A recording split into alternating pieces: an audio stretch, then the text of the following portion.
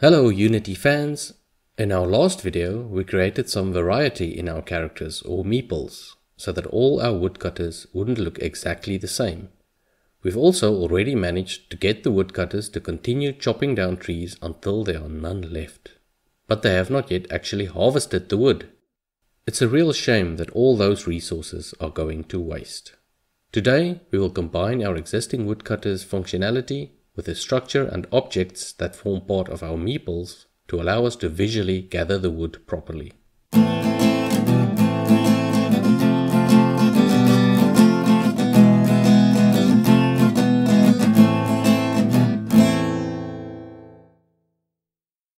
In the previous video, we added an empty carrying basket to our woodcutter.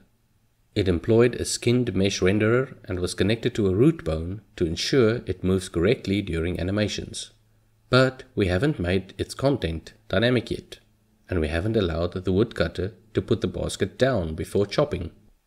When the basket is on the ground, we don't want the animations to affect it anymore, so we'll actually have a second basket with a normal mesh renderer for this purpose.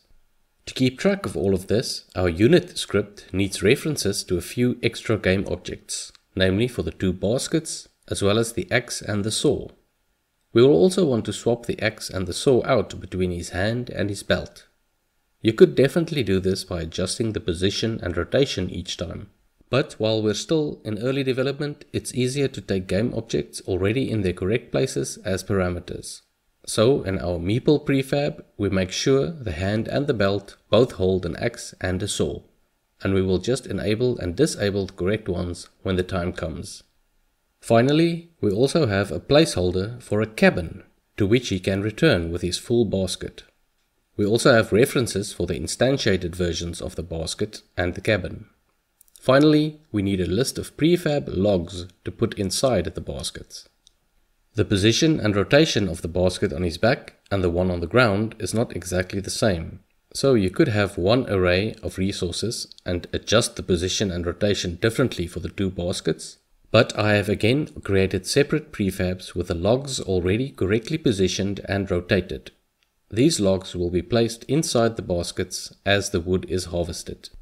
So, whenever a unit is created, we also instantiate its cabin.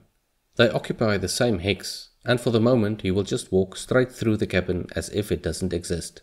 But it gives us a visual placeholder so we know where the logs need to be carried to. Up until now, the woodcutter has always had his basket on his back, even while chopping, and he is also not yet sawing the wood into logs after felling the tree. So we need a few extra steps to our cycle. We add a step to put down the basket before chopping, and 2 steps to saw the wood after the tree has fallen and to pick up the full basket again before heading home. Since we're going to have to start swapping tools and baskets, we write a method we'll use to make the correct ones visible at specific times. All it does is hide the one while making the other visible, based on the parameters supplied. It does this for the baskets and the tools, and also hides or shows the resources in the basket. In order to have him put down the basket when he gets to the tree, we need to instantiate the temporary basket. We use the gather animation for visual effect, since he goes down on one knee to perform this task. Then we instantiate the object and rotate it according to the woodcutter's rotation to keep the rotation the same every time. We make the basket on his back visible, but keep the axe in his hand. Then we place the empty basket a specific distance and direction to his left, out of the way of where the tree will later fall. We have to make sure what the height of the terrain is at that location, so that the basket isn't stuck into the ground or hovers depending on changing elevation. Finally, we cancel the gather animation and indicate that he is ready for the next order, which is chopping the tree. We've already covered this in a previous video. I made a small change in the way he steps back from the tree when it's falling, by now letting him walk backwards, looking at the falling tree, which I feel is more realistic. To get this to work, we add a parameter to our travel method. It contains the functionality to always face the direction of travel, and I merely added an indicator parameter that bypasses this when required. Now, when the tree has been felled, he needs to saw it into logs. We achieve this by calling a method to step back to the fallen tree, and call the sawing method when he gets there. Now, not every tree falls in the same way, since slopes can influence the way the tree falls. While you can't easily cater for all eventualities and angles, you can get the woodcutter close to the tree wherever it ends up, rather than walking to a fixed location each time. Our travel method already caters for an offset from the center of the target hex, which allows it to walk up to the tree in the first place. This offset can now be set to the location of the fallen tree. In order to calculate the required location, we need to string 3 vectors together. The first one is from the center of the hex to the base of the tree. Next, we move partway up the trunk of the tree. And finally, we don't walk all the way to on top of the trunk, but leave a buffer like before to allow space for the saw. Adding these 3 together gives us the offset our woodcutter needs to aim for. It's not always a perfect fit, since we don't allow for variation in the rotation of the woodcutter, but for the more reasonable cases it works well.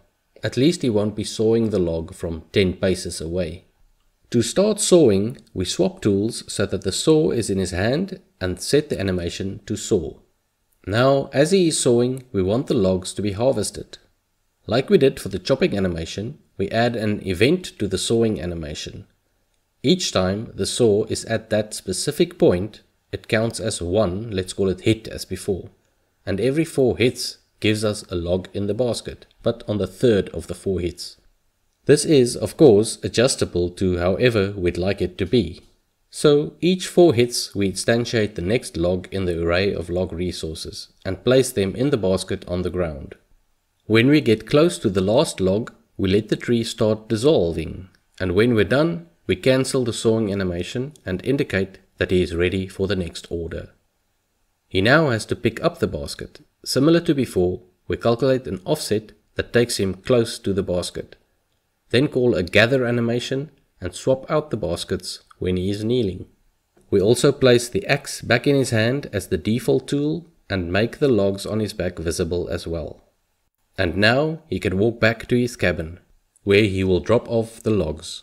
We still have to design exactly how his cabin fits into the map, and we would need to employ the same mechanic as the walls and gates to force him to approach the cabin from a specific side to keep him from walking through walls or fences, but that is a topic for another day. Let's quickly have a look at the kind of thing that sometimes happen unexpectedly while developing the end product. First off, we have the woodcutter on the right here, which is in the middle of his job when he suddenly realizes he's left the stove on. He rushes back at quite a speed, then returns to the tree and continues as if nothing has happened. Next, I made the trees less resource intensive by adding physics to them one by one as they are being chopped, since they only require the physics when they fall. This is what happens when you accidentally switch the physics on and physics off around.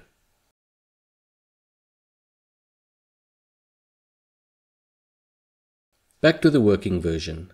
Finally, I've also adjusted the walking speed in cases where a full hex is not covered per step. This is necessary since our original travel method was calibrated to a certain number of seconds per hex, and it did not cater for offsets on the hex. So a short walk on the hex took as much time as a long one on the hex. By getting the ratio of the length of the walk to the length of a full walk, we can adjust the speed at which we pass through the Bezier curve, making the walk shorter and faster. So taking off at the start and slowing down at the end isn't excessively slow anymore like before. And with that, we once again can automatically chop down every tree in sight, as long as it can be reached. But at least the cycle is fleshed out properly with additional visual steps, and we can now use the logs for something productive. Please consider subscribing and stay notified if you'd like to see what we tackle next. Goodbye.